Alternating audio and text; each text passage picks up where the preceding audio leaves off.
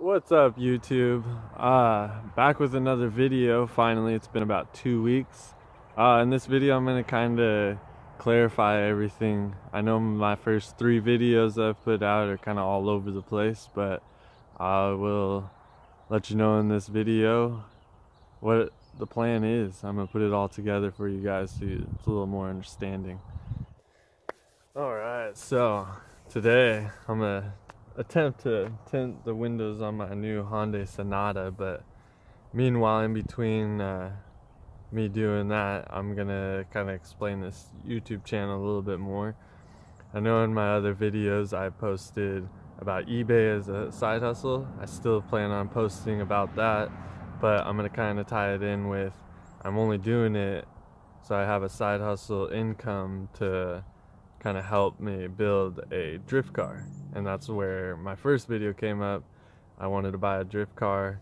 I was asking you guys what drift car I should buy, yada yada, and instead of finding one, I haven't found one yet, but I have a car sitting here, and I actually have 3 of them from my dad. He passed a few years ago, but I'm sitting here thinking, why shouldn't I, why not? Why should I not build these cars? I have 3 of them sitting around, and I will show you guys what that car is right now.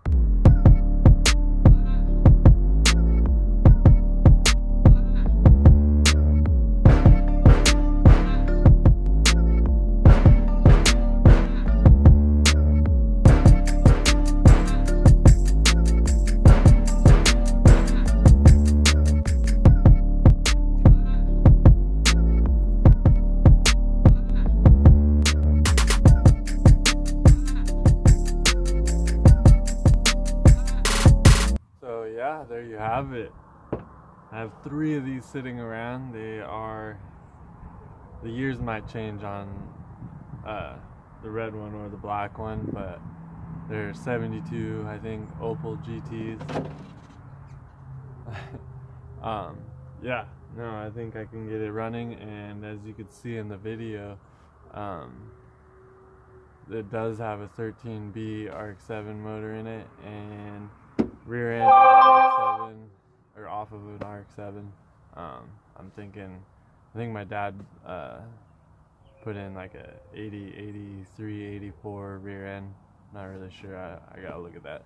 But yeah, it's completely gutted and everything. It does have a lot of rust, but hey, I'm just wanting to get out on the track and do some drifting, and it's already a beater, so might as well get it running and take it out and beat it up more, so I don't have to care about denting it or anything. I have a spare car for any fenders or whatever.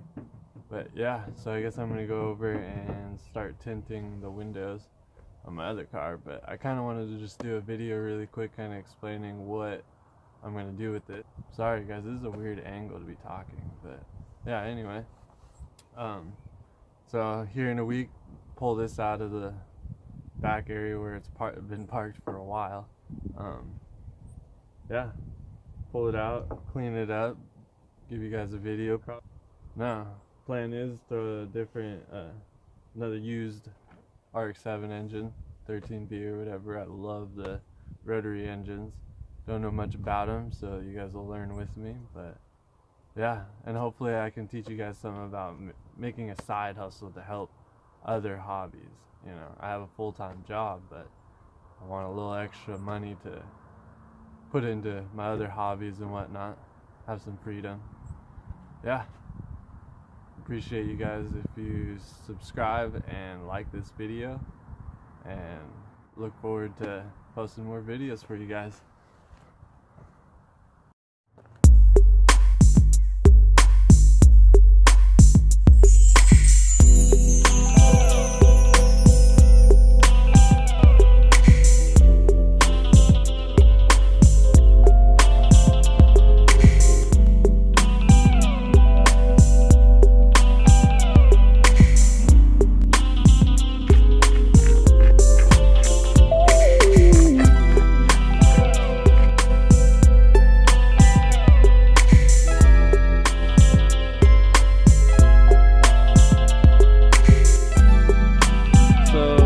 guys are still watching, this is what I got to tint the windows.